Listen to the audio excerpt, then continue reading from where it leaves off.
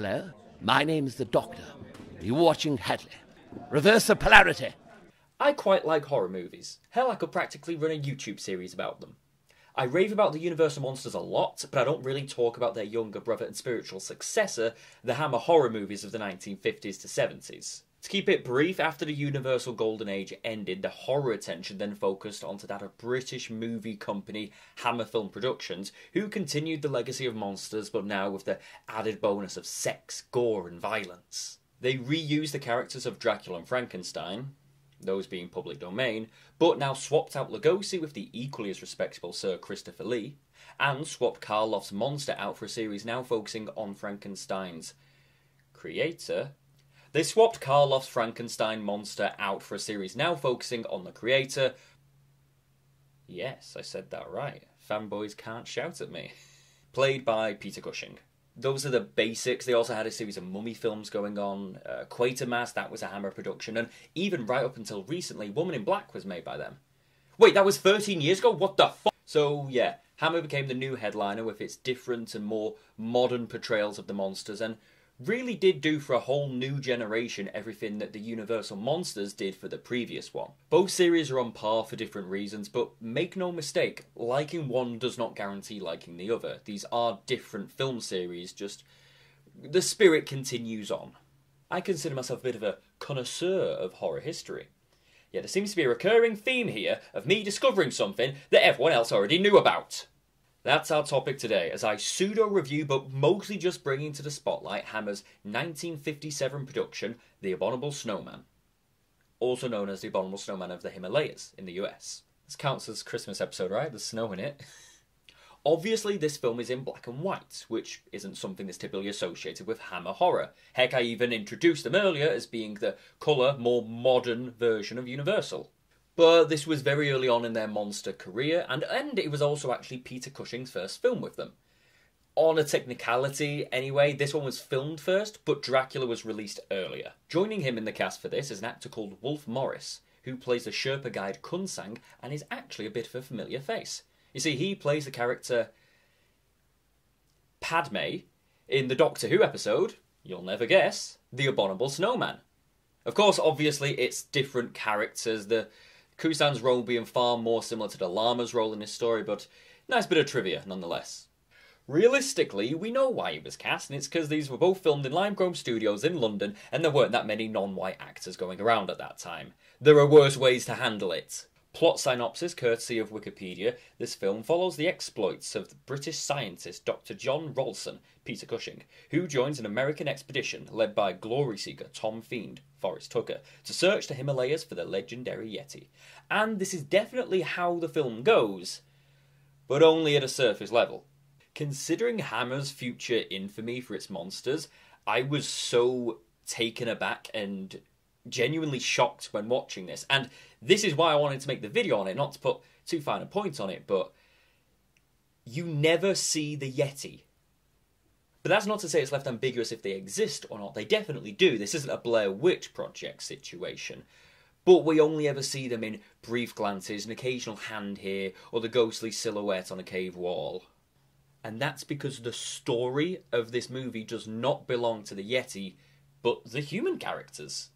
In a total subversion of the genre that Hammer itself would later go on to define, this film is fraught with themes of human morality and only uses the Yeti as a framing device for that story. The conflict comes from Cushing and Tucker having two completely opposing views on why these creatures should be exposed to the world.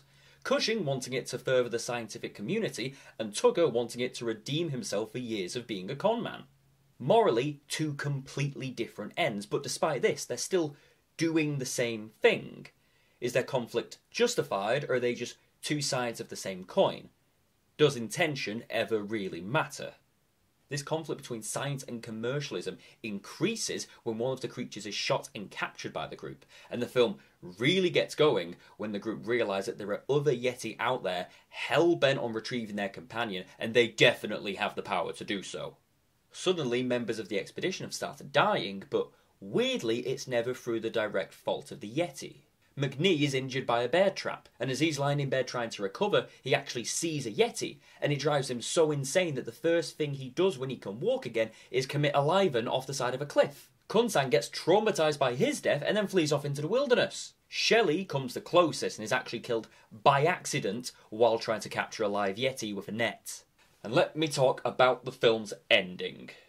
See, something kinda special happens around the 1 hour 20 mark that honestly felt like a fever dream when I watched it.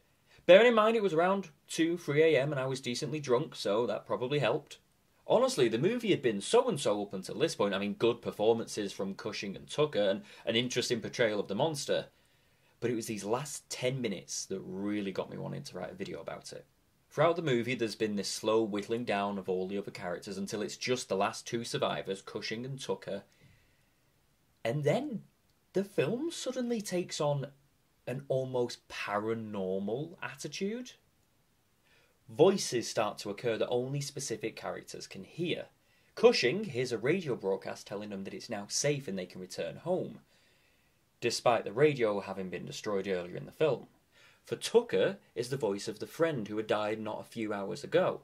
It's like a siren call trying to beckon them towards everything that they've ever wanted. It's not made clear whether or not the Yeti are responsible for these visions, but I do definitely think the two are related. My personal takeaway is that the Yeti aren't psychic, but that it was the combined low oxygen, stressful and confusing environment, their big moral dilemma, and the stress of losing their crewmates that caused these questionable events towards the end of the film. And that everyone who ventures to these corners of the Himalayas receives this kind of experience, being forced to see their own reflection properly.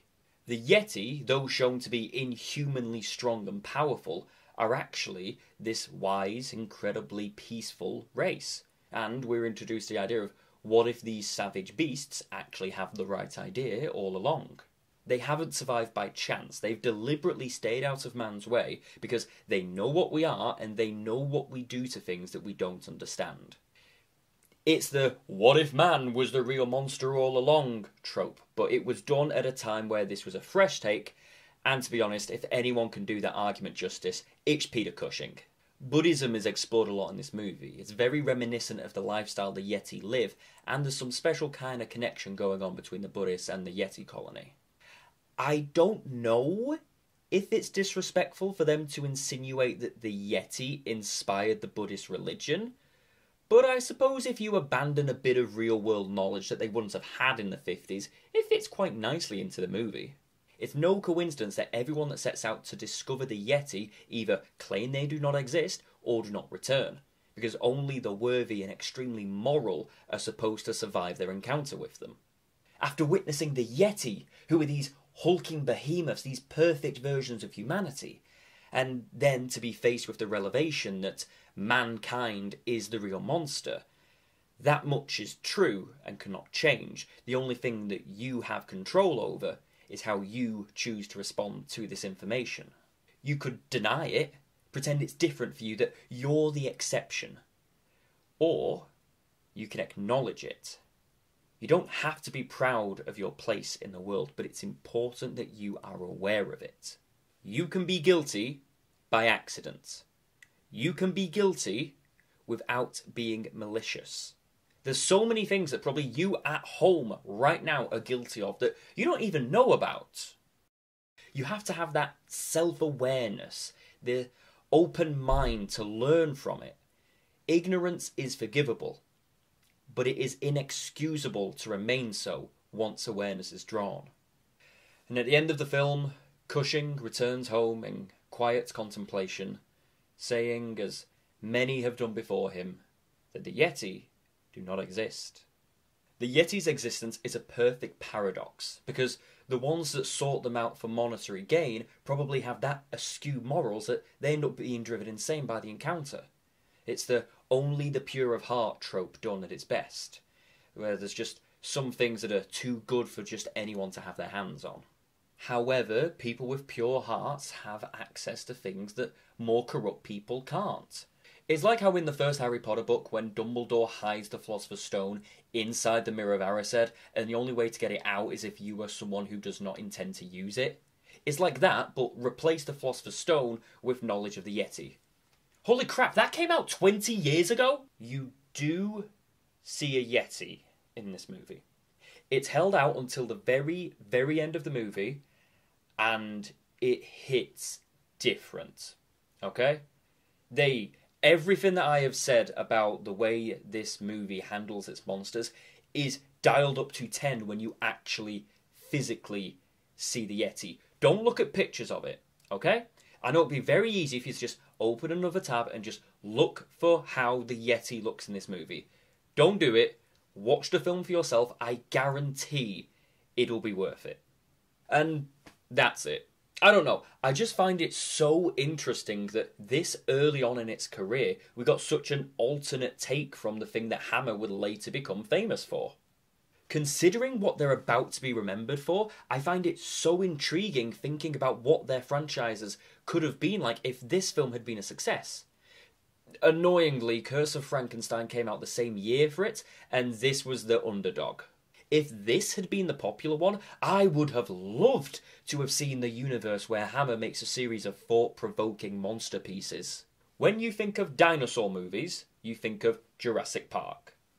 When you think of shark movies, you think of Jaws. But when you think of cryptid movies, the most that you kind of have are Harry and the Hendersons and Loch Ness.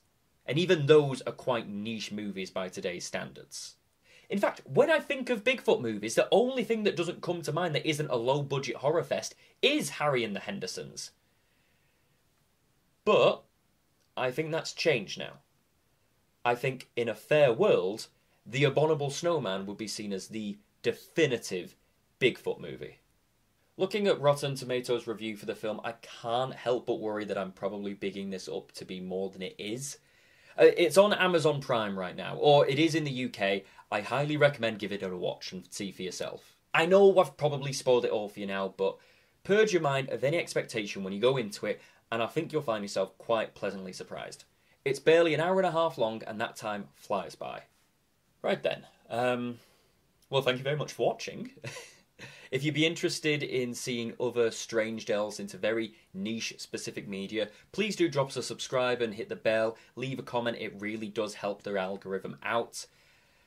Yeah, thanks very much for watching. I have been Hadley, and remember, the Yeti do not exist.